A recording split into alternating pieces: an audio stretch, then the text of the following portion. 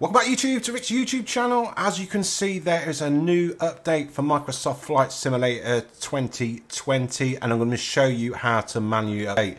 So as you can see, a new manually update is available. Please update Microsoft Flight Simulator in the Microsoft Store before launching. So basically what that means, you've got to close down the application, so completely close down Microsoft Flight Simulator, which I'll do now. I'm going to press OK.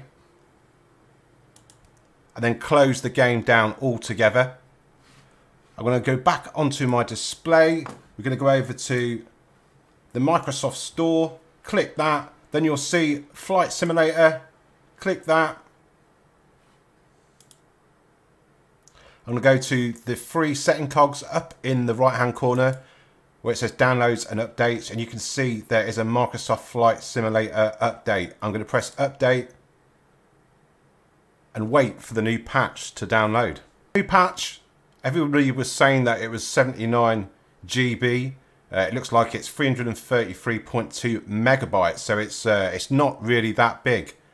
I've not gone into the patch notes, so I don't know what they're actually updating or patching with this patch, but this is the first patch. It's patch 1.7.140.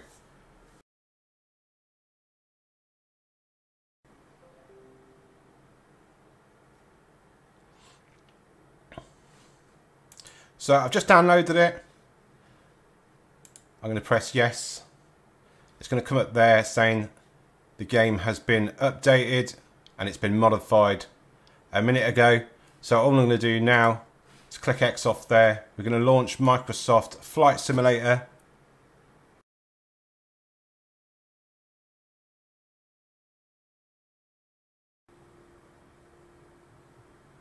And now we've got the release notes. Microsoft Flight Simulator release notes. Welcome aboard and thank you for being part of the incredible adventure. The Microsoft Flight Simulator team would like to share a special message to thank each and every one who has taken the journey with us. We are beyond excited to finally share the new Microsoft Flight Simulator with our community. This journey has taken several years of research and development to get to where we are today.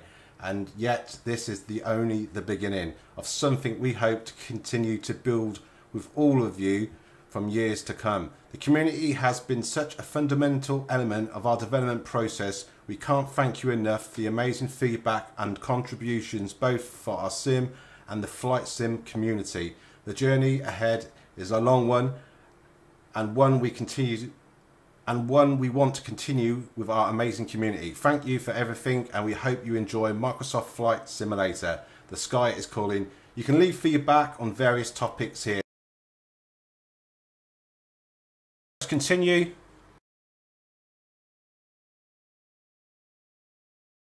And that's how you download the new update patch for Microsoft Flight Simulator 2020. Remember, if you're new around here, I make Fortnite and flight sim videos, so please leave a like, subscribe, and I shall get back to you with another one. Thanks for watching.